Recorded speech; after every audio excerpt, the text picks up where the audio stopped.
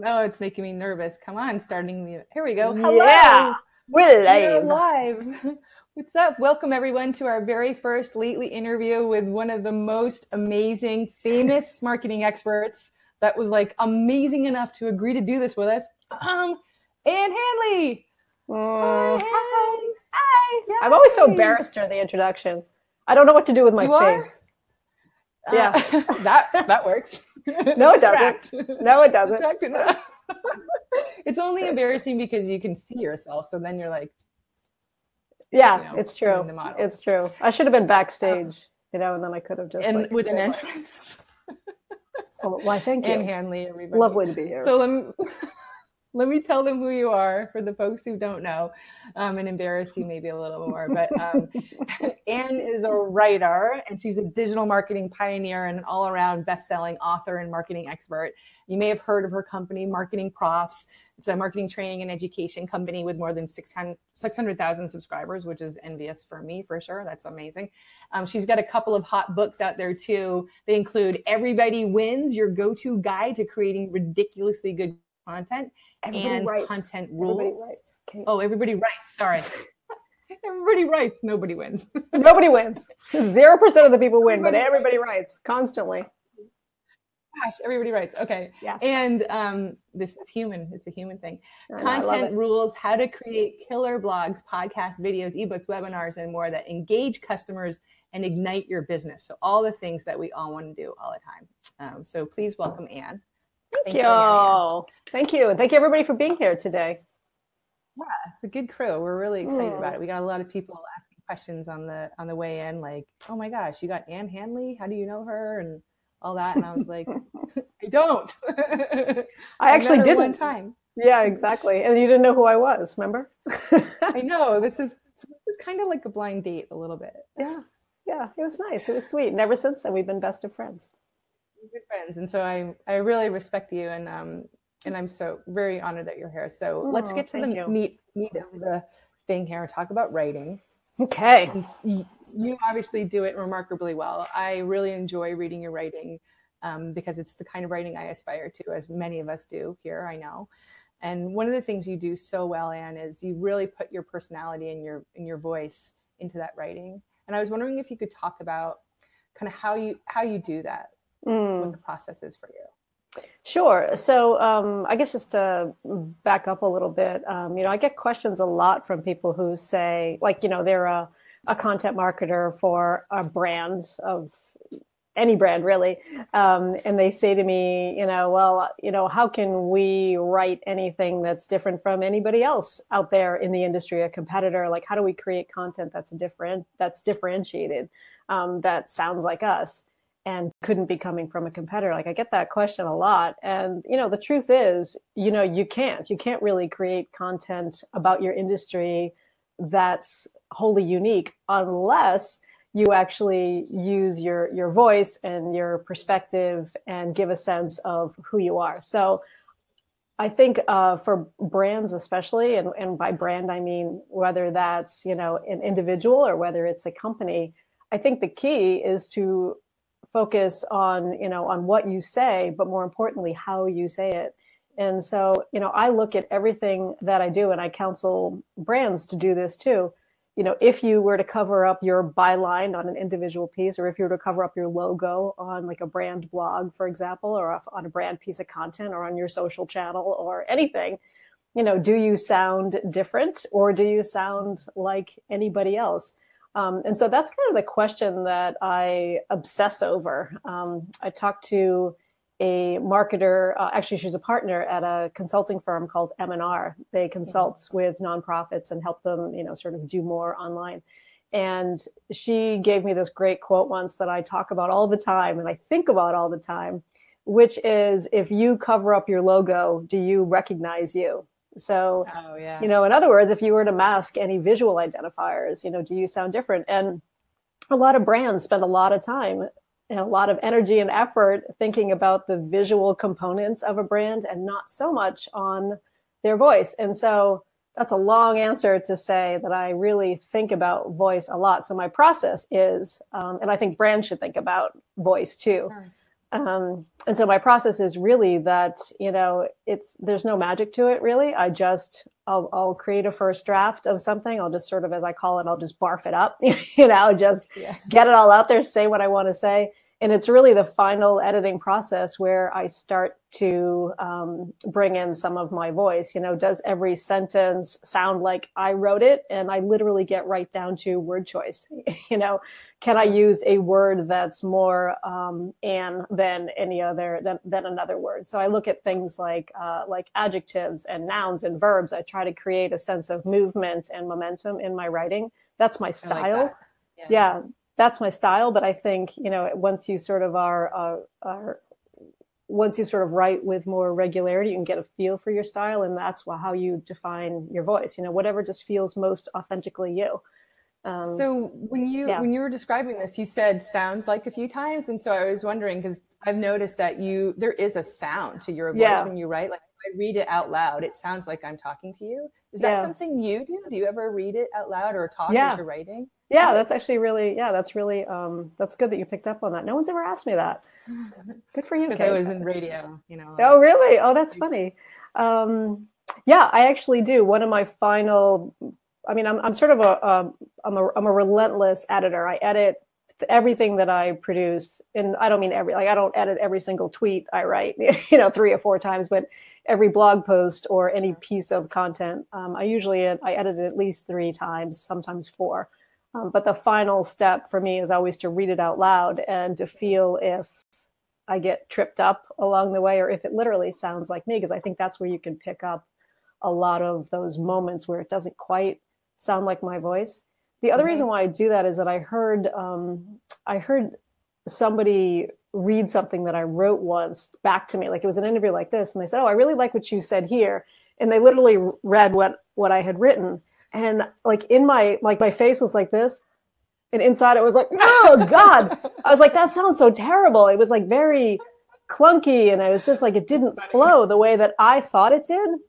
And so now that's become part of my process. I read it out loud, and I think that's a great way for anybody to listen for voice when you do that. Sure, because I think there's also a real rhythm to what you write. Yes, like that's what I really noticed, and you can see it. It's a visual kind of thing that you do also, just in the shortness of the sentences or the overall. I don't know. I noticed that with the way that the words look and some of the vernacular you use. Actually, let's talk about that a little bit. Like, so when you're saying talk like yourself or be like something you sound like specifically, do you have like a list of words that you're going to go to kind of things? Like, I'll give you an example. For me, I've been training some of my interns to write like me to help us do social. So I made them schools. And so I'm a big fan of contractions. I do say so and I use ellipses and dashes. And these are just some of the writing techniques that I use and I'm trying to get them to incorporate as well. Are there others that you do? First of all, I love that you do that. I mean, what you're essentially doing is creating like a Kate style guide, which I really love. I'm a big fan of doing that if you have a team of people creating content for you, or if you work with freelance writers, for example. And by, style guide sounds so like terrible and heavy and like something that you never, like an entire set of encyclopedias, from the library in the 1980s or something. So not like that. But just like something that you just said there is just something really quick and breezy and easy that you can sort of pass out and add to. I'm a big fan of like at Marketing Process, we have one just on a Google Doc, of like words that we use. It's not e-mail, it's email with no hyphen, things like that.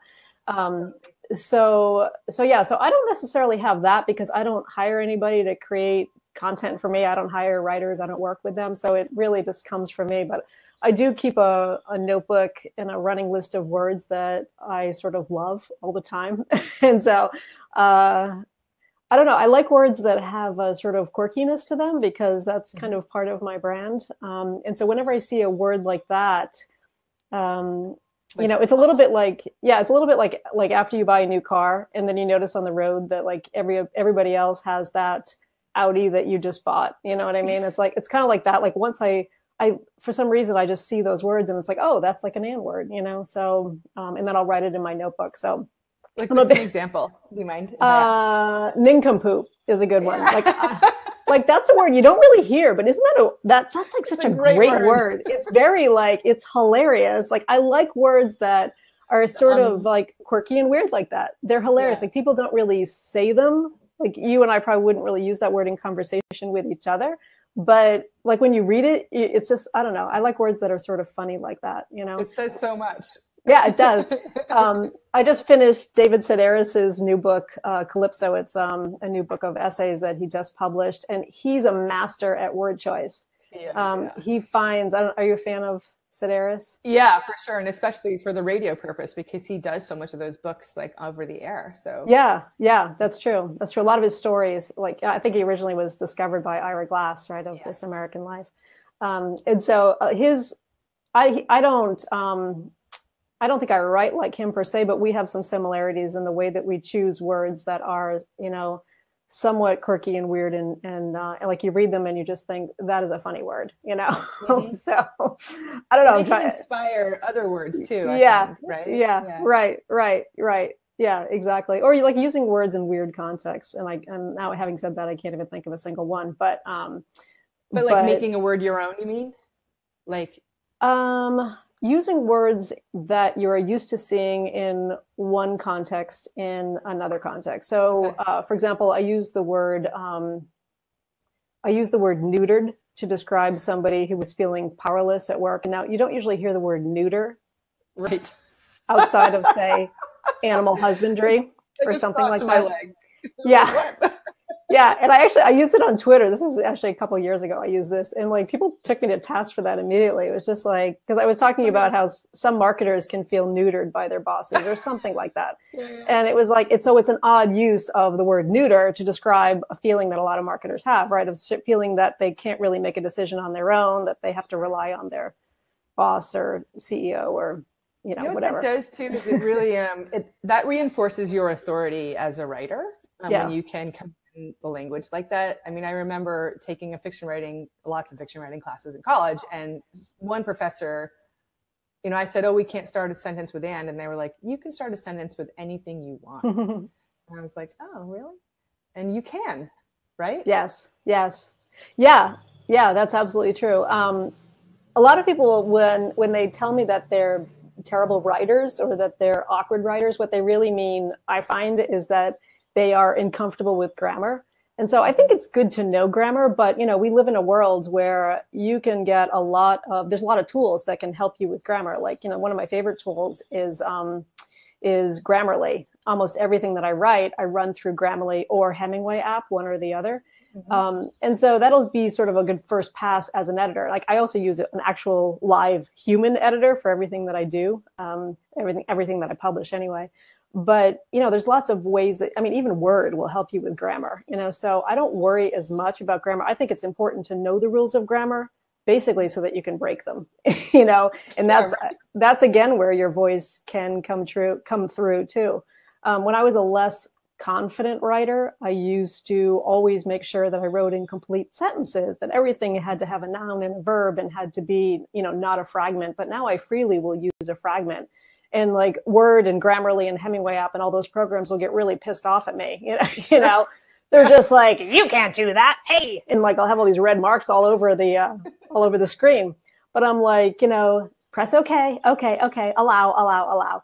Because you know that's my voice and that's who I am. But that only comes with confidence. You know, if you do it out of ignorance, that's not a great way to write. But if it comes from a place of confidence, that's much stronger, you know, and that's really where your voice comes in. And do you find that is this a persona that you are cultivating, like through the writing? Like, is it 100% Anne, or like is the voice and the marketer? Do you know what I mean? Like, it's 100% Anne. Yeah, it is. That's hard to do. Yeah. Is it? So, I don't know. Well, not for me actually, but I think for a lot of people it is, because it's being naked in a sense, right? Like, so you're really just like letting yourself out there. You're giving people enough sense of your humanity, right? So that we feel like we have access to you, or that we know you, and your comfortability with yourself gives other people permission to then reply in kind. I find. And I'm sure you do as well. And there's a real, that's a power that you wield, Anne, right? Like, so that's why you're so many people look up to you in this way, is because you're able to be so comfortable with yourself. You're like leading them in that same direction, you know? Yeah. Well, thank you for that. I'm like slightly uncomfortable again, but appreciate that. Here's the thing that I've learned, and you know, like when you like, it's 100% me for sure, but it wasn't always that, and I think that comes with confidence. I find that the more real that I get, you know, like the more Anne that I am, so to speak. I don't know why I'm using my word as an adjective. I mean, my name is an adjective. That's like so strange, but you know, the more that I allow my, you know, self to be the quirky person that I am, I find the more that it resonates with people. But you're right in the sense that there's a vulnerability to it, like you are naked. And so that means that some people like don't like the way you look when you're naked, you know, and now we're getting into some weird territory, but it's, you know what I mean, though? It's like, yeah, some people are like, I'm not comfortable with that. And my God, I didn't know you had a mole there. You know, it's like that. So, I mean, there's a there's part of the human thing, right? So we Brian Kramer is a mutual friend of ours. If anybody on the call doesn't know Brian Kramer, Google him, Brian with a Y, and he started the H2H human movement. So this idea that there's no more B2B or B2C, that it's all about being yourself and being authentic and being naked, so to speak. Right. Right. But yeah, I think like if someone, when you were learning how to be more yourself, or when you were gaining your confidence, we talked about when you read yourself out loud, or when you heard someone read you out loud, but were there other things that happened along the way that made a twist for you, or to trigger new confidence or new styles that you started using? Yeah. It's when I realized that the best writing, while it's personal to me, like when I just said to you that, you know, I find the more personal, the more that I reveal my own personality and my own take on things, that the more it resonates. That's true to a point. But the other piece of that is that, you know, it's like you want to create content that's relevant to you personally, that resonates with you personally, but also has a broader universal appeal. And so that was the other piece. Like when I go back and read some of my early blog posts, or when I go back and read even some of my early essays, like for example, it was very much turned inwardly. Like it was very much about me. And it's really been a sort of evolution for me to realize that that the best kind of writing is both personal as well as universal. So whatever you are writing, nonetheless, can be about you, but it should also have some relevance for your audience, or a lot of relevance for your audience. Like they should be able to glimpse themselves in that. Mm-hmm. And so that's a tricky balance, you know, but that's been a thing that I've really honed and really developed over time, because I don't want somebody to read it and say, well, that's an awesome story, but you know, it's all about her. Like to me, that's not why I write. I write to connect with other people. I've always been like that. I've never had any interest in keeping a diary. You know, that to me was like the highest form of boring. You know, it's like, I already know what I feel about something. Why do I have to write it down? Like it just felt like such a chore. But yet the notion of, you know, writing to connect with other people, to, you know, sort of bring a little connectivity into my life, to make each of us a little less lonely, like that's really what I'm all about. And so that's whether it's on a personal level, or whether, you know, I want every marketer to feel like they're not the only one who has this problem, or every business owner to feel like they're not the only one who's struggling in this particular way. And so I think as long as you can write with some humility at the same time that you're writing with confidence, so that it's the balance of humility. It's about you, but it's not about you ultimately, and confidence of feeling like, you know, yes, I have something important to say, and here's why it should matter to you. So that's how I think about writing. And that's been a way that I've sort of evolved, I think, as a writer. And I think a lot of the best writers do that. So, because you're putting yourself out there, right, as is part of the job, like what's been, have there been any times where like this authentic person who is, you know, with however you're communicating yourself and things you're learning, like when the feedback has been like tough or challenging as a result of like your openness Like what's that been like? Like how do I deal with it, you mean? Yeah, just wondering. Yeah, like did anybody ever say, like, did you do something and you revealed something and then somebody like bid on it the wrong way, or has that ever happened to you? Because I feel like some people are scared about writing to themselves, or writing with their persona out there and putting themselves out there because they don't want to be maybe judged. Or I mean, like I put out a video recently and someone called me unkempt, and like, I mean, I am unkempt. It's my jam, whatever. Like,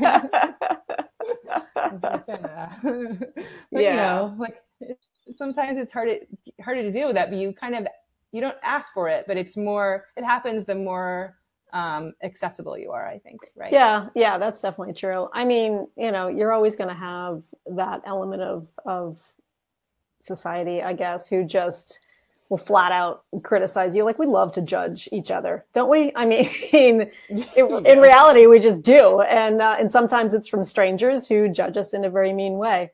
I mean, that stuff bothers me, you know, but just like I think it bothers anybody else, you know, but at the same time, you just have to, I don't know. I try not to read my 1-star reviews on Amazon. You know, it's like, that's the bottom line. It's like, I can have 97 people who love this book, and I can have one person who says that, you know, I'm the writer's version of unkempt. Like, I'm just like, you know, whatever, what do I have to say that's all that interesting? And that's the one that I listen to. I think that's human nature, that we just sort of gravitate toward that. Like, I'm sure you had many other comments on there who's like, this is the best video ever. And you're like, yeah, you're lying to me. That one though, like that one is telling the truth. It's true. It's like having a zit, basically. Yeah. Yeah. I think you have to, well, here's the thing. Sometimes I think there's value in hearing the criticism, because sometimes it can tell you something useful. And sometimes I think there's no value in hearing the criticism because there's just no value to it. And so to me, I think about where the criticism is coming from. And I heard, actually it was a video, I think, that I saw from Brene Brown, you know, Brene Brown, not too long ago. And actually it was I think it was just on YouTube. And she talks about the kinds of critics she listens to. And she has this analogy about going into the arena for, you know, like in Roman times, like you're preparing for a fight, and you'll go into the arena, and instead of like, you know, looking at the critics just as all being one and the same, look at the ones who are also in the arena with you. So look at the people who are also out there getting their ass kicked is how she phrases it. And I think of that a lot.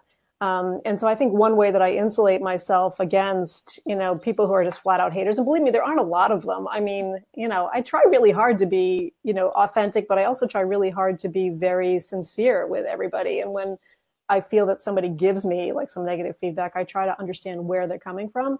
But that said, you know, some people are just jerks. And so one way that I insulate myself with that is just to have this sort of trusted circle of people around me who, you know, I know will give me real honest feedback. There's a few people in my life that when I'm not sure about something, you know, professional contacts and personal contacts, I'll just sort of like, you know, shoot them something and say, what do you think about this? And that's true whether it's a video or, you know, a piece of writing or whatever it may be that I'm creating, my new newsletter, for example, anything like that, you know, where I'll tend to share it with them first as a sort of gut check, you know, is this okay? Or is this like, you know, not okay?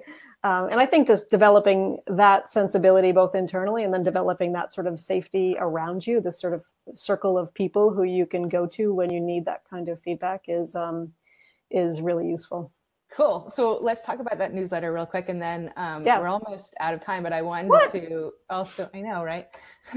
I wanted to like part with what your favorite writing tips. So okay, cool. So think about that for a second. So the newsletter is annhandley.com/newsletter.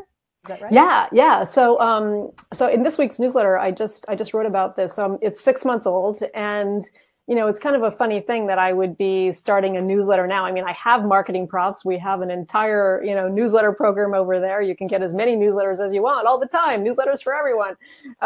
But, you know, I found that when I started Marketing Profs in 2002, oh my God. So a long time ago, I was the one who was doing everything. I was writing all the newsletter blurbs. I was editing all the articles that went on the site, that went in the newsletter. I, pushed the button that deployed the newsletter out to our subscribers. And yet with success comes distance, so you stop doing stuff like that after a while because you hire people to do it for you.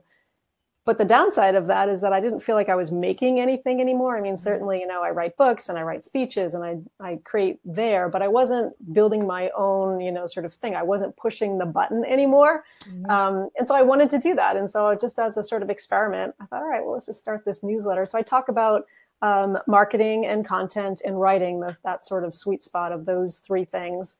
And it's quirky and I love it. So you should sign up just because. I did. I think I did. I need to now. And you guys should sign up as well, because of course there's lots more writing tips from Anne, coming through her newsletters and her books, which we talked about before. Also. And let's talk about some of those. Let's leave some folks with tips. We got about 4 minutes here, so we got some good time to talk about some of your favorite writing tips. Okay. You want me just to go? Yeah. Favorite writing tips. Go. Bam. Okay. So I think we talked about, my best tip, which is to really hone your voice, and try to really lean into that. Voice isn't something that you're just going to find. It's something that you will develop over time. And so really that comes from developing a writing habit. So I guess my first tip is really just to write. Often, I write every single day. I don't publish every single day, but I write for 15 minutes at least ish, every single day. I mean, I don't set a timer like some people do. But I think it's important just to create a writing habit. So that's the sort of maybe a boring tip, but I think it's the single biggest thing that'll improve your writing is just to write. Sure. Second thing is never go straight from writing to publishing because that's a hard no. I always think of writing as like an unripe avocado. It needs to sort of hang out on the kitchen counter for a couple of days to get to a point where it's really appealing. Totally. Yeah. And I think that's true of writing too. It's like I always put some distance between the writing and then the editing. And the reason why I do that is because, like Stephen King said, write with the door closed, edit with the door open. So write for yourself, do whatever you have to do, and then think about your audience when you open the door and use the editing there. And when you're editing, I want to know about that process a little bit. Are you like a move stuff around kind of person? Or are you like try to delete as much as possible? Like what are... It depends on how well something has flowed, but